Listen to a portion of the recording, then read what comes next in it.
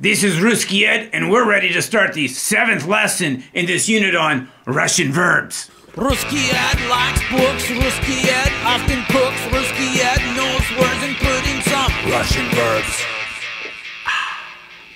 Today, all of our verbs start with the letters Z and A. And so we have the za sound right there at the beginning of each one of these verbs.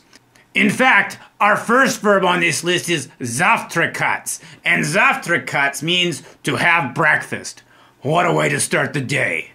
Verb number 2 today is zakonchits. And zakonchits means to finish. And our third verb today is zakrivats. Zakrivats means to close. Zakrivats. Zapisats is our fourth verb on the list today, and zapisats means to write down.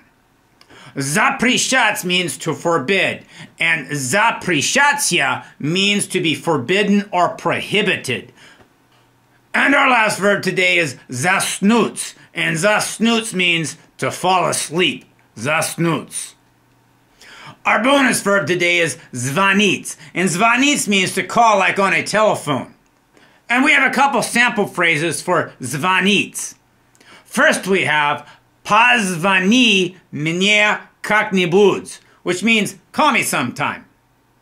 And our second example is я вам позвоню, which means I'll call you. Rusky Ed lightning review time. Zavtrakats means to have breakfast. Zakonchits means to finish. Zakrivats means to close. Zapisats means to write down. Zaprishats means to forbid. And zasnuts means to fall asleep. Phrases. It is time for our 2 sample phrases. First of all, we have Zakroy svoj rot. Zakroy svoj rot. And that, of course, means shut your mouth. Zakroy svoj rot. And our second phrase is on zasnul. On zasnul. Now, of course, you will recognize that zasnul is a form of zasnuts. And zasnuts, of course, means to fall asleep. And so on zasnul means he fell asleep. And this has been Rusky Ed with some verbs that start with za. Signing out, das Svidanya. Verbs, Russian verbs. Come back again for more Russian verbs.